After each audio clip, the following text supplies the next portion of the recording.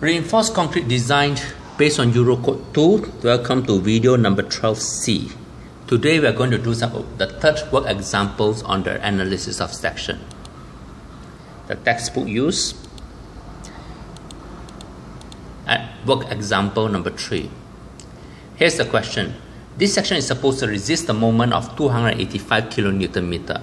Given the strength of steel at 500 and strength of concrete at 25 Nm/mm², determine the area of reinforcements required. First step is, as usual, we always must find K. Fill up the numbers. I'm going to explain the numbers again. 285 is the moment that we are supposed to resist. 10 to the power of 6 is the conversion factor to convert kN/meter into Nm/mm. 260 is the width of the beam. 440 is the depth of the reinforcement. 25 is the strength of concrete. Add them up, we get K equals to 0.226, which is greater than 0.167, which means we need compression steel.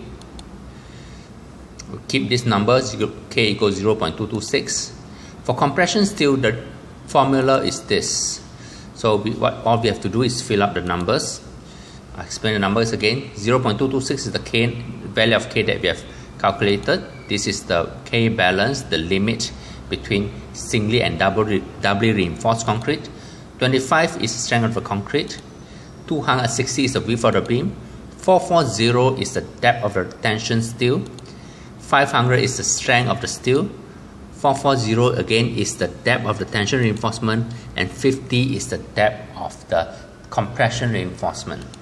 Together we find that the steel required, the compression steel required is 438 mm². Now to the tension steel, the formula is this. Again, we have to add up everything, fill up with numbers and calculate them. I will repeat. I will explain the numbers again. 25 is the strength of the concrete. 262 is the width of the beam. 440 is the depth of the tension reinforcement.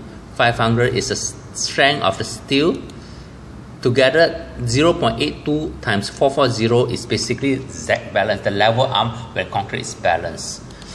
438 is the area that we calculated earlier.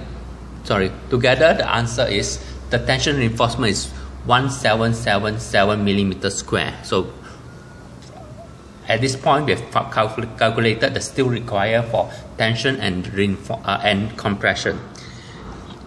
Thank you for watching. Goodbye.